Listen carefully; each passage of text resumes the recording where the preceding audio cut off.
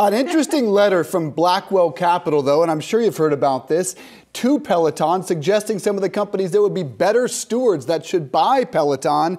They threw out Apple, Disney, Sony, Nike, a number of tech, streaming, metaverse, and sportswear companies.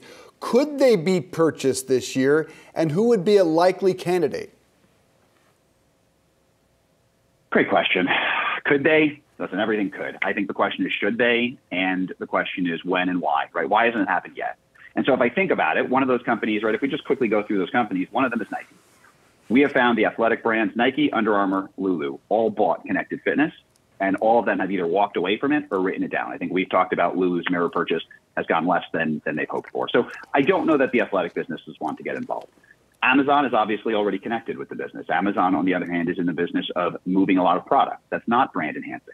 So to the question of if they believe the TAM is large, but the brand can be eroded while doing it, then potentially, right?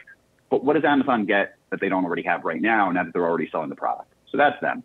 Apple, from a branding perspective, I guess makes sense. I think the question I've always wondered, and I don't cover Apple, has always been, why wouldn't they have picked up this company earlier, right? If we're talking about just order of magnitude where Apple was during COVID and where Peloton was during COVID, Peloton was up and to the right. Peloton had the eyeballs of everyone that they would have had. The engagement now has declined. The perception now has declined. So if you didn't buy before, are you looking now? Again, I don't know, but just throwing out the thought process that at least I would have when thinking about this. I think right now Peloton's doing an excellent job flipping their own problems, working on the restructuring, cutting fixed costs. And I think the question is, does that lead to growth or not? You can be a healthy brand. You can be a smaller brand.